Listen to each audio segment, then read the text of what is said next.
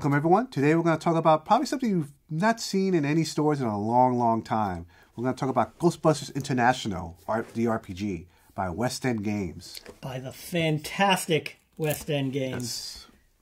They are great. They made three of my favorite games, Star Wars, Paranoia, and Ghostbusters. This came in a box set. It was released in 1989, which is after the second movie. This was a sequel to their first Ghostbusters game. It's kind of a second edition. A couple interesting tidbits. Sandy Peterson worked on this game. Sandy Peterson of Call of Cthulhu fame.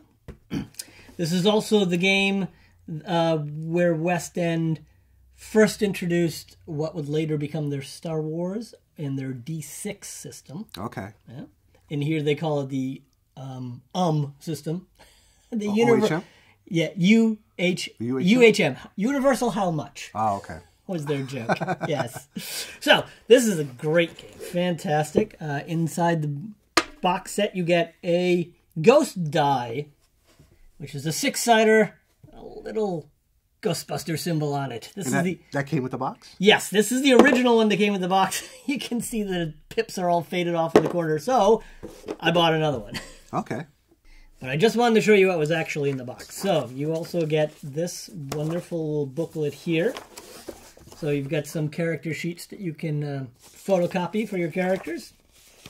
And in here you have a choose your own adventure, solo adventure to introduce things to you. Okay. You make decisions, you roll, you make a character and run it through. Okay, okay. Yeah. And then they have fantastic humorous little handouts, which really don't have much effect on the game, but are very funny. This is a release from damages form.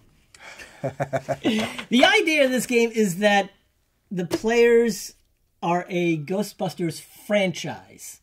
After the success that the Ghostbusters had, they set up a franchise business. So you are a franchise. You can set this game in whatever city you like.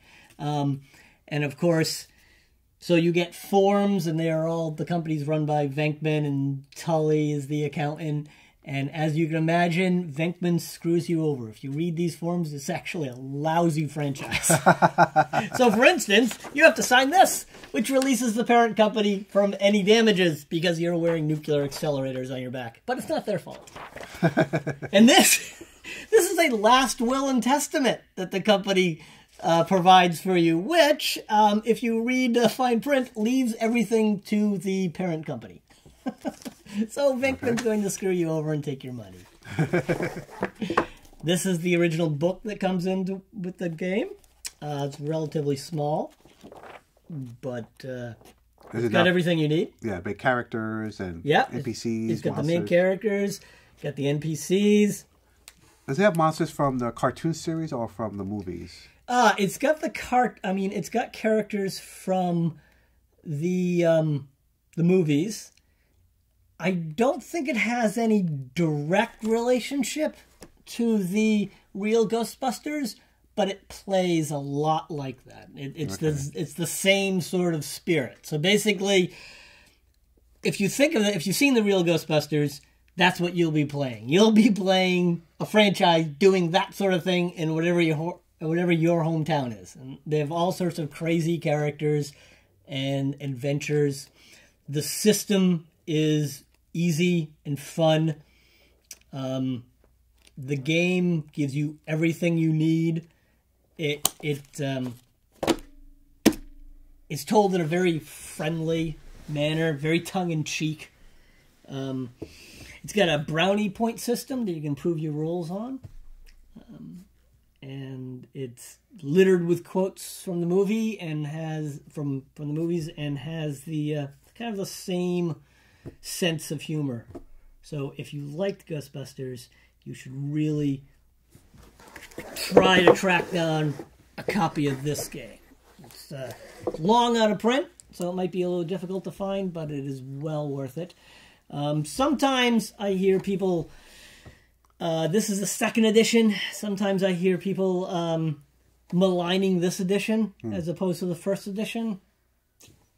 I never played the first edition. Okay. I love the second edition. The first edition's even harder to play. And honestly, I think people just hate second editions. So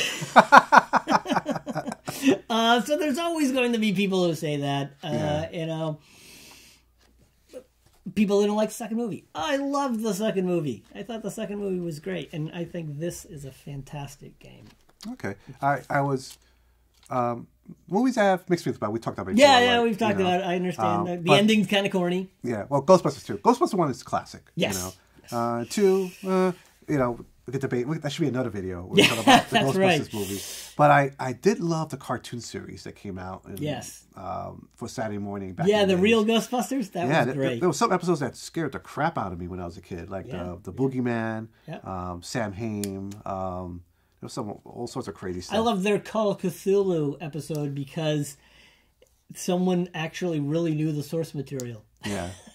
the chants are right out of the Lovecraft books. Yeah, I felt like probably if I watch it now, it might seem silly, but there was some good lore. Yeah, in there. It was. Yeah. The writers were fantastic, and I wish this was around when I was young. I probably would have loved to play Ghostbusters, try to emulate what I saw in the cartoon series. It's a lot of fun. I've had a lot of fun with this game.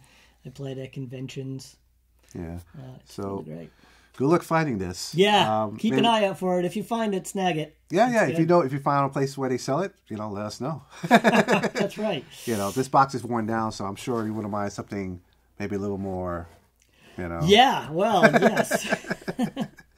All right, excellent. Thank you very much, everyone, and see you soon.